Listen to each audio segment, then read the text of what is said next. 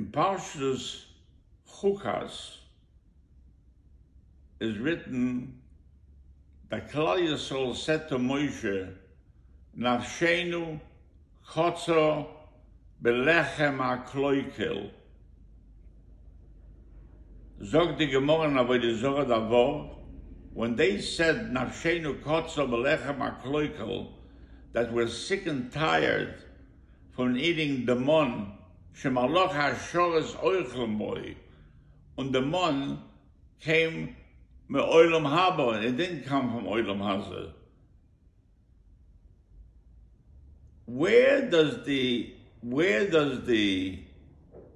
Yisrael have the audacity that they don't have to go in nifne, achutz from sholosh machnes? It was nivle be'evorov. Where do they have the audacity to say, to be covered toive, that they say, nafshenu kotzo belechem ha-kloikel? So I want to be masbil. So the Gemara sagt in Avodah Zorah Davor, Mikan sheklal Yisrael igven covered toive l'HaKadosh Baruch Hu. Was at Klal Yisrael the door day? How did they think? The Vilna Gaon sagt, mipnei af Medrash, mipnei ma chot ha'odam harishon. Sagt der Medrash, sherosh shtayim v'lo rosh sholosh.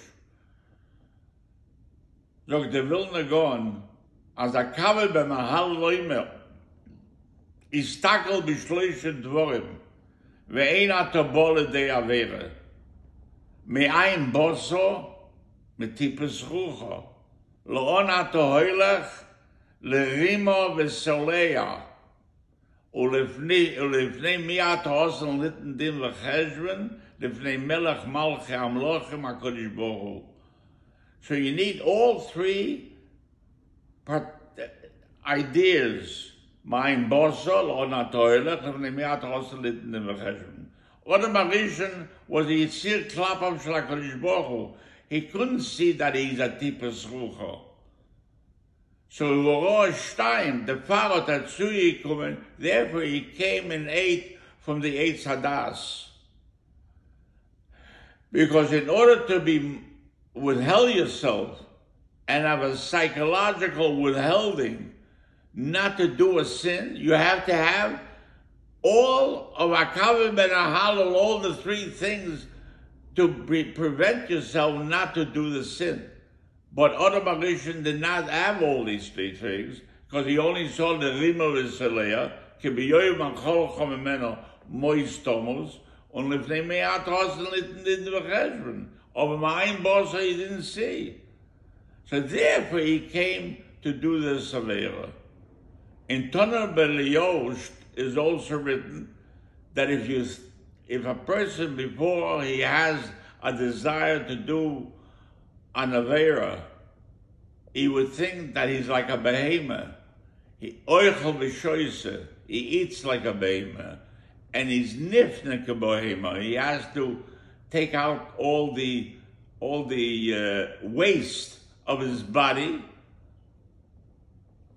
and he sleeps like a behemoth and multiplies like a behemoth. If a person would think in these three things, this would be red light for him to do an avera.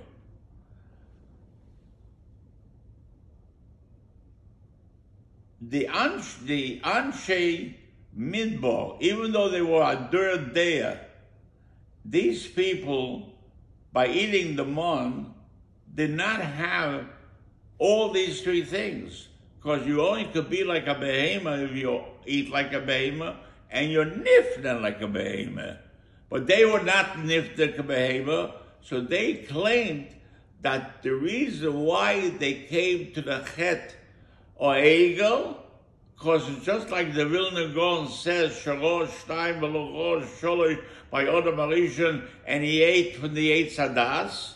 The same thing they claimed, that why did we come to the Avera from worshipping the Egel Hazor?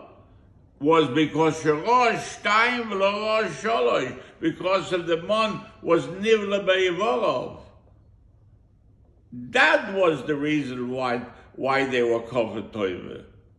So how I explained, so they're perfect right that they claim that. So why does the Rabbi say that they were covered Toiva with what they said? So I want to say, if I do you a favor, and that favor, the ramifications of that favor, you had damage, you still have to be. You still have to be grateful that I did you the favor, because the initial direction of giving to you, that was a favor. So you have to be grateful.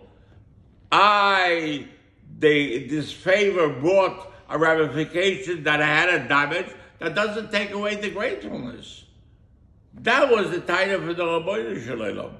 I did you a favor that you don't have to go mechutz l'sholosh machnes liponos. And all the food was nivle beivor, because it was the mon shemalach hashor zoychlam boy.